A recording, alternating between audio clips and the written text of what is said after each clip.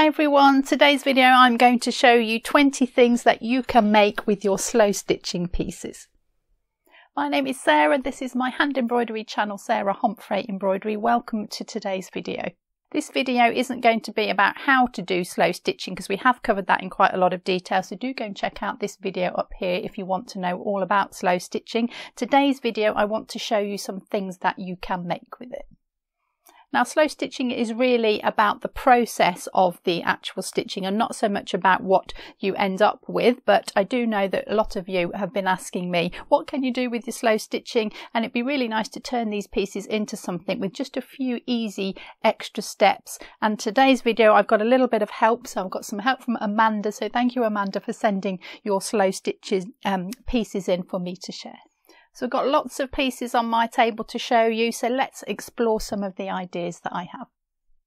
So put them in a bit of an order, and I've done them in the order that is easiest to make. We're going to get a little bit more complex as we go, so the easiest thing to make is just some squares of slow stitching. I've got a couple of squares here. What are they for, you ask?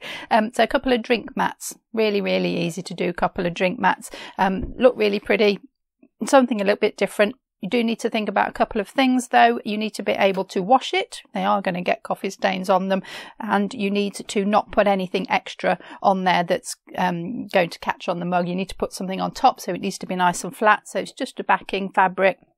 Just layered some fabrics up and gone back and forth all the way across, held it together quite firmly because, like I say, they will need to go in the washing machine, and I haven't put any other decoration on them. And you can use the same fabrics. You can have a matching set, you can make them round if you want to, you can make them square, any shape you like. So just that to think about is that it's got to go in the wash, and you don't want anything extra on it because you're going to put your mug on top.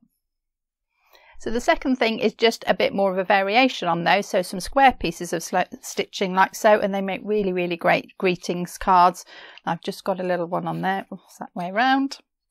And you can just use up your little scraps of fabric. Really great way to use those little leftover pieces. I've made them exactly the same way as the drinks mats, and I have just stuck them on with a bit of double-sided, so if the person you were giving the card to wanted to use it for something, a drink mat maybe, they could peel it off and use it. So they make really beautiful cards. Got two matching ones there, got a slightly longer one there, like so, and there's one in progress. So again, just the backing fabric, the material is applied on top, just some stitching. You can go mad with this, you can put some embellishments on it because it's not going in the wash, and really have a lot of fun with that. So really great for greetings cards.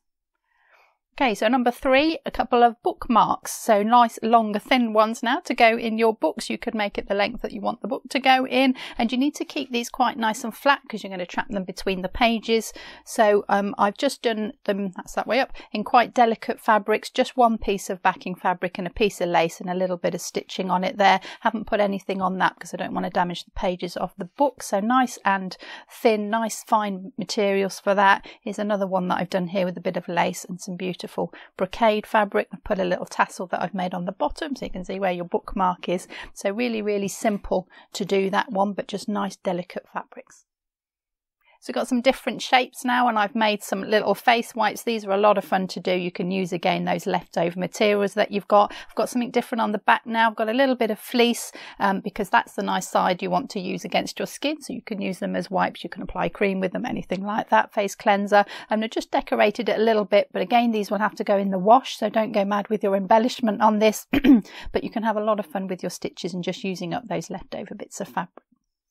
So while we're talking about face cleaning, I've got some little cloths here. Now this is partly where the idea of slow stitching comes from. There's some elements of this in slow stitchings, and this is a Japanese art, and this is the art of mending, and they would use all their leftover cloths and they would layer them together when they're starting to wear out, and they'd stitch over them, they make a new cloth, and they would use these for cleaning. As cleaning cloths, which might sound a bit horrendous, but they are really beautiful. They're very tactile and they can go in the wash as well. So really simple, just leftover bits of fabric there, stitched all the way up and down. Show you a couple. There's the back of that one. You can make them any shape you like and any size you like as well, and use up those leftover bits of fabric and make sure that they can go in the wash. Before I show you the next thing, I just want to say a couple of thank yous because there's a lot of people support this channel and we really do appreciate it. It means we can carry on making high quality videos for you. So to those of you who have clicked the super thanks button this week, I'd like to thank you very much. That is Carmela, Kay, Tineka, Karen, Mickey, Sarah and Ada. Thank you all so much for your contributions. So I've shown you a few easy flat things that you can make with your slow stitching. So let's look at something with a bit more dimension now. So I've made a couple of needle books to keep your needles in, and I've just made the cover, and if I undo them, you can see those. So the cover is the slow stitching, the piece of slow stitching is there, and then I've just put some pages inside with my needles in. So they make really beautiful covers. There's another one over here. We have a video on how I made this one on my other channel, Sarah Homfray Creates. Do go and check that one out if you want to see the processes that were involved in this one. And the whole book has got some slow stitching, and then I've just put the needles inside the pages. So I've done the cover and some of the pages as well, and I've made it into a needle book. So you can use up all your really beautiful fabrics and really show off that lovely slow stitching. So we've made needle book covers. So what about actual book covers? I've made a couple of these. We have a video on how I made this one on this channel. This is my little African book, and I'm just going to open that quickly and show you. So just folded the edge of your slow stitching over. So I've just made a really long piece, folded it over, fitted the cover inside there. There's the back cover, and put a little bookmark in it as well. So they make really beautiful covers. You don't need to worry about your edging and turning your edges in. You can just use the raw edges, and you can decorate the front however you like. You can go mad with that. This is another one that I made, and I've got a video where I talk about this on my Create channel. I talk about different book covers, and I show you a little look through that. But loads of different things on there. There's a bit of jewellery, some metal, some earrings there, a little bag on the front. So you really can go to town on the covers if you make a book cover. Really easy to form simple shapes with slow stitching. So this is a glasses case, and I'm just going to show you this before it was sewn together, and you can see the shape of it. It's just a square with the corners rounded off, two of the corners rounded off, so I can get my glasses in and out. And all I've done is slow stitched that piece, folded in half, stitched along the bottom and stitched up the side to this point here. So I've got an opening for my glasses, and I'll just show you that, fit in there nice and easily. And I've just made the other side of that with some felt just to give it a bit of extra padding, and this part was Jonathan's idea. He's going to go on Dragon's Den and make our fortune with this one. Is his self-cleaning glasses case, and he said, why don't you line it with a glasses cleaning piece of fabric, a glass cleaning cloth. So that's that inside there, and I've just lined it with that and sewn that inside. So whichever way you put your glasses in, they get cleaned on the way in and on the way out. Obviously you can only clean one side, so we'll see how much money that idea makes us, but really great idea. And just to sew that inside and have that lining so it doesn't catch on the stitches as well. And you've just got it padded a little bit as well because you've got that extra layer there. And again, you can just have fun on the outside and decorate your glasses case. So talking about wrapping things inside other things, this is one from Amanda that Amanda sent me. She has a blog on how to make this, so View from Our Hill. I will put a link to her blog in the description below this video if you want to make these, but these are beautiful plant pot covers. She's found a wonderful way just to brighten up a normal horrible plastic plant pot with these beautiful slow stitching pieces. They look absolutely magnificent. They really look lovely. So do go and check her blog out if you're interested on how to make those. So once you see a few of these, you'll get some ideas of your own and what you can do with it. So we talked a little bit about padding. So what happens now if we make a shape and we stuff the shape? Really super easy to do. Here's my little pin cushion with my pins in. So just made a piece of slow stitching, another simple one on the back, 2 square pieces of fabric, sewn them together 3/4 of the way round, stuffed them with some wadding, quite stiff, that wadding, and I've made a little square in my slow stitching, if you note now, to put my pins in. So you can just stick them through the stitching, but I've made that little bit blank because all my pins are going to go in there nice and solid. Really easy to make pin cushion. So while we're stuffing shapes, what else can we do with that? We can change the shape. So I've got some little hearts here. These make really lovely scented hangers, and I've actually got some lavender inside. That's quite strong lavender inside this one. So I've stuffed it with the wadding and a little bit of lavender. I didn't want the lavender running loose, so what I have done is I've made a little bag for it. You can see that in this picture here, just a little tiny round shape, and I've just drawn that shape up. I've put the lavender in there, and then I've put it inside this sachet here, and then I've stuffed around it with some wadding, so that just keeps that secure. It's not going to come out at all. And I've just done this one 2 different ways. So this one I've gone around the edge and left the edges raw like so, just sewn back stitch around them. These ones I actually turn the edges in. This one was a little bit more complicated because of the shape as well. Slow stitching is supposed to be about the process and enjoying the feel of the fabric. So if it gets a bit too complicated and you start getting cross with it, you're not doing slow stitching. It's supposed to be nice and gentle and relaxing and mindful. So just keep it as simple as you can. It does look really great like this. This is how slow stitching is supposed to be. So just bear that in mind when you're making something, that you don't make it too complicated. So sticking with stuffed shapes, just one more thing to show you for those, and these ones are in a bag because this is for the cat. So I've made some cat toys and they've got catnip in them, and Ginger Cat is sitting just behind the camera and I don't want to make a mess of the table, so I'm going to get them out and hopefully it won't make him go mad.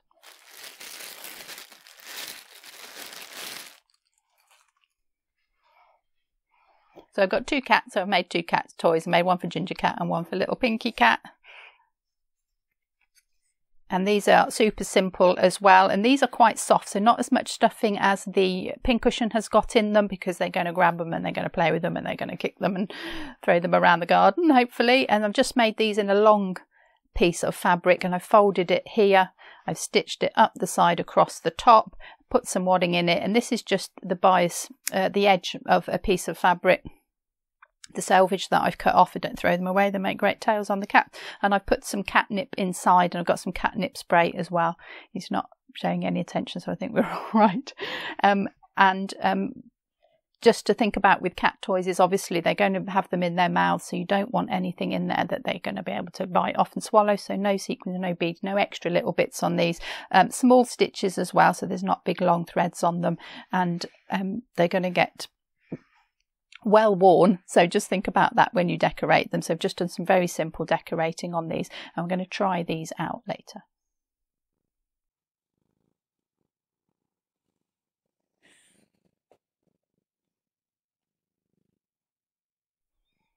I'm going to get slightly more technical now, but only slightly, because it's still about the slow stitching, it's still about the mindfulness. But I want to show you this lovely little purse that I made, and I found these fittings on the internet. I'll put a link below to where I got those from. And once you find these fittings, there's all sorts of beautiful things that you can try. I've got a couple more to show you as well. So it's just that part there, the open and close clasp there, but the actual stitching is super simple. I just drew this myself. I drew half of it, fold it over and draw around the other half, so you get a symmetrical shape. And it's just two pieces that shape, and it's got inside a little bit of wadding, so I put some of that fleece inside that I used for the face pads, just to give that a little bit of extra structure. And then I did my slow piece on top, and then I've just got a lining of some cotton, plain cotton inside there.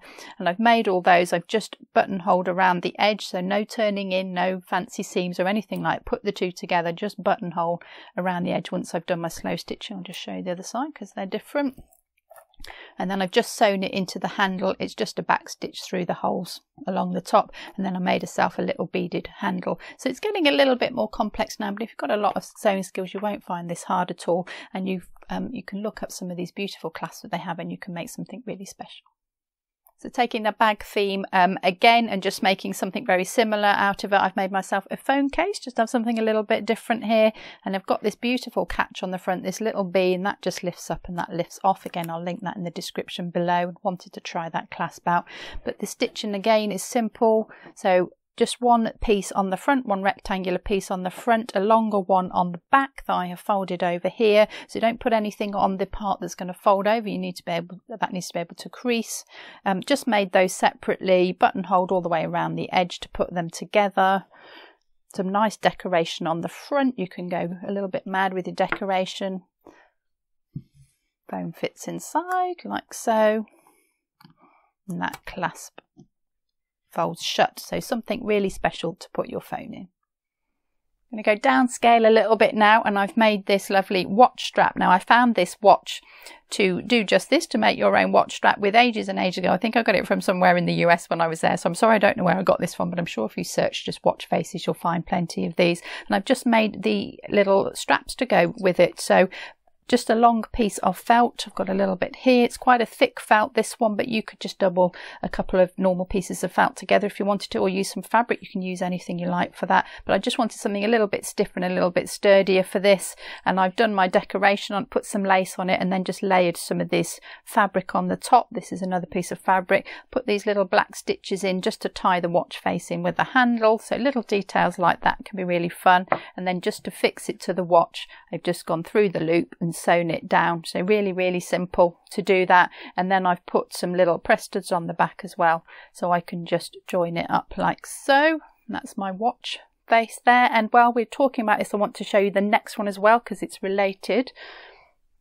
And you can make some bangles or some bracelets or some wrist cuffs or whatever you would like to call those. And I've made one to go with the watch. So if you don't have a watch face but you like that idea, you can just make a simple one that just goes around your wrist, decoration around your wrist. So I've done it that matches the watch here. So I've done the same fabrics. Again, I've used the felt, but you could use anything. I'll show you a couple more in a second. And that's just got a fitting on it as well. So that matches the watch. I'll just show you these ones to show you what else you can do with it. This one is on a violin, pelmet violin, which is used to make curtains, the tops of curtains.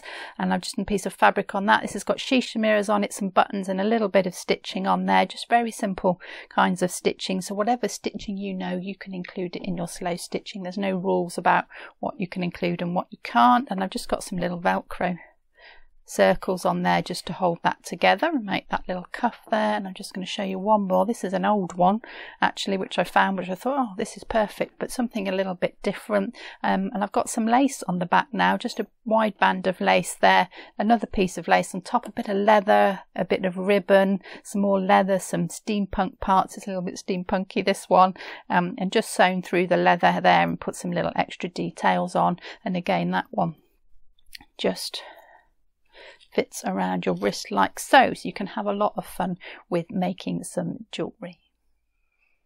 So I hope you're enjoying these ideas that I'm showing you and you've got some inspiration of your own. And we're going to stick with the jewellery now. We're going to go back to Amanda, because Amanda has made these lovely little brooch pins. And she saw in the video that I made the book cover that I showed you previously with the old broken bits of jewellery on it. And Amanda's taken that idea and she's made the jewellery out of the slow stitching. So she's kind of done it the other way around. And she's made these beautiful little pieces. They're very small, so it's great for using up those really small scraps of fabric. You can put buttons on there and beads on there and all sorts of things. And she's just stitched them over a pin. This looks like a kilt pin that she's used. You could use a very large paper clip. You can get some lovely designer paper clips, anything like that, or a brooch backing or something like that, and just make some really personal pieces of jewellery. I'm going to do the next two together because they are connected, so you don't have to make a whole new thing out of your slow stitching. You can use your slow stitching to decorate something. So I've got here a napkin and a napkin holder, and I'll show you the holder in a second because this is my napkin, and I've just decorated the bottom, that's it, the bottom corner of it like so. And if you had all your napkins the same colour, you could put a different decoration on each one and then people would know which one was theirs. And I've used those same fabrics, so a very simple piece of slow stitching. I just laid a few fabrics together and a ribbon down the middle and stitched those together. And then I've used that same colour theme to make my little napkin ring. I've used again that thick felt, but you could just use some normal felt or some fabric, but I just wanted to give it a bit of structure. I'm just going to unwrap that so you can see that. So it's just a rectangular piece like so, in the same fabrics that I have used on the napkin so that they match. And I have put the ribbon down the middle and I've carried the ribbon on, and I can just wrap the ribbon round, and then I've just turned it over and sewn it together on the back to cover up the back, or you could put a felt backing on it, and then that just goes round in a circle around the napkin, and you can just tuck that in to close it, and you've got a matching napkin and napkin ring. The last thing that I want to show you has been on the wall behind me the whole time it's been up here, is my bunting. I've got a whole video on how I made the bunting. We will put that up for you in the corner as well if you want to see how I did that. Really, really easy to make that one. Just little triangles with some slow stitching on. Use up all of those leftover bits, all those little bits that you've been hanging around and they're lovely and you don't want to throw them away. You think, what can I do with them? You can make some party bunting with them, so do go and check that video out.